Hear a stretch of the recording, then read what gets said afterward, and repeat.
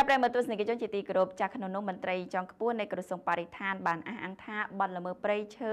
នៅតែបន្តកើតមាននៅតំបន់អភិរក្សនិងតំបន់ព្រៃឈើធម្មជាតិមួយចំនួនក្នុងប្រទេសកម្ពុជាថ្លែងក្នុងពិធីសម្ពោធខ្សែវីដេអូឯកសារខ្លីស្ដីពីព្រៃឈើកម្ពុជាកាលពីថ្ងៃទី19ខែកុម្ភៈឆ្នាំ2016នេះអ្នកនាំពាក្យនៃក្រសួងបរិស្ថានលោកសៅសុភាបានឲ្យដឹងថាបទល្មើសព្រៃឈើនៅក្នុងប្រទេសកម្ពុជានៅតែបន្តកើតមានជាបន្តបន្ទាប់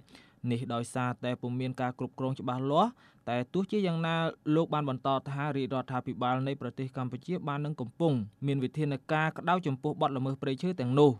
បាទនេះគឺយើងទទួលស្គាល់ថាបញ្ហាយើងហៅថាបទល្មើសព្រៃឈើឬក៏បទល្មើសធនធានធម្មជាតិនៅតែបន្តកើតមាននៅក្នុងតំបន់ការពារធម្មជាតិឬក៏តំបន់អភិរក្សនៅក្នុងប្រជាជាតិអាចារ្យកម្ពុជារបស់យើងយើងឃើញហើយថាវាមានយើងហៅថាការគ្រប់គ្រងកន្លងមកគឺនៅមានការខ្វះចន្លោះមកកម្រិតដែរដែលអញ្ចឹងហើយបានទាមទាររាជរដ្ឋាភិបាលទាមទារឲ្យមានការត្រួតពិនិត្យវាយតម្លៃឡើងវិញនៅ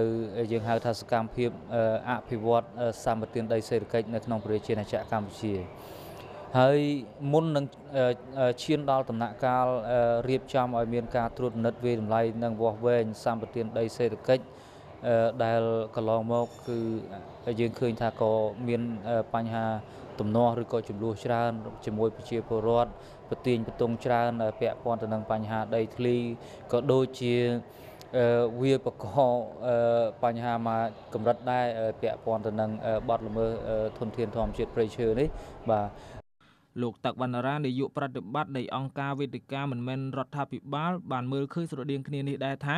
បទល្មើសព្រៃឈើកាន់តែមានទំហំធំហើយលោកបានជំរុញឲ្យគណៈកម្មការទើបតែបង្កើតថ្មីត្រូវតែពិនិត្យឲ្យបានហ្មត់ចត់ដើម្បីកាត់បន្ថយនិងលុបបំបាត់បទល្មើសព្រៃឈើនៅក្នុងប្រទេសកម្ពុជាលោកបន្តថាការបាត់បង់ព្រៃឈើអាចនឹងប៉ះពាល់ដល់ប្រជាពលរដ្ឋដែលរស់នៅក្រមបន្ទាត់ភាពក្រីក្រនិងអាចនឹងរងនៅផលប៉ះពាល់ដល់ការបម្រែបម្រួលអាកាសធាតុដែលបង្កឲ្យមានគ្រោះថ្នាក់ដល់ជីវភាពរស់នៅរបស់ប្រជាពលរដ្ឋដែលរស់នៅពឹងផ្អែកអាស្រ័យអនុផលព្រៃឈើជាមួយគ្នានេះដែរលោកទេពបូនីនាយកនៃអង្គការសង្គ្រោះសត្វព្រៃកម្ពុជាបានថ្លែងថាព្រៃឈើគឺជាអនាគតនិងជាអាយុជីវិតរបស់យើងទាំងអស់គ្នាព្រោះថាព្រៃឈើបានផ្ដល់នូវសារៈសំខាន់ច្រើនចំពោះជីវភាពរស់នៅរបស់ប្រជាពលរដ្ឋក៏ដូចជាប្រព័ន្ធអេកូឡូស៊ីលោកបន្តថាប្រជាជនកម្ពុជាប្រហែលពាក់កណ្ដាលបានអាស្រ័យអនុផលព្រៃឈើមិនតែប៉ុណ្ណោះព្រៃឈើបានផ្ដល់ផលប្រយោជន៍ជាច្រើនដូច្នេះរាជរដ្ឋាភិបាលកម្ពុជាត្រូវមានវិធានការនិងកិច្ចការពារចំពោះព្រៃឈើទាំងនោះក្រៅពីការផ្ដល់នៅប្រព័ន្ធអេកូឡូស៊ីហើយនិងជីវភាពរស់នៅព្រៃឈើក៏បានផ្ដល់ដូចជាថ្នាំឱសថបុរាណព្រៃឈើក៏ផ្ដល់នៅការសិក្សាស្រាវជ្រាវហើយនឹងវាជាមរតកសម្រាប់មនុស្សគ្រប់ជំនាន់ចឹងហើយកិច្ចការពារជារឿងសំខាន់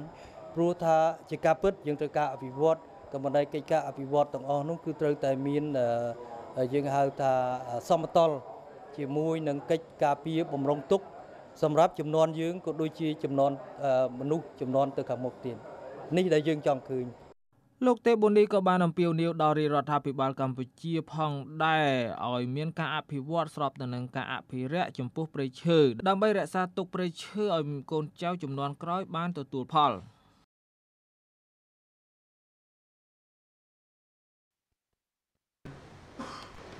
very important purpose to show about the concern of the local people in relating with their living conditions, linkages with their forest. Environment on the setting up the community protected area in a variety of ecological services, including regulation of local water, section of waterway, sedimentation. Therefore, almost half of Cambodia rural households, about more approximately 31,000 hectares of protected forests in Cambodia as well as in the region. Excellencies, ladies and gentlemen, Save Cambodia Wildlife be able to perform its mission up to date because of your assistance and your support. Cambodia the Federation Republic of Cambodia Forum seat, and our conservative partner, Conservation International, FFI, BirdLife International, NGO Forum, CCCC, CCCN, and SIDA. I also would like to say, Excellency, ladies and gentlemen, I would end my speech by wishing you together to a green future. Thank you very much. Dear respected guests, don't worry, I don't will hold a big speech, but future. Why is the title Our Forest, Our Future? What do we want to reach with this short film? The answer is quite simple. We want to show you the real picture. It was just agreed with the Sustainable Development Goals for a greener future. Our efforts.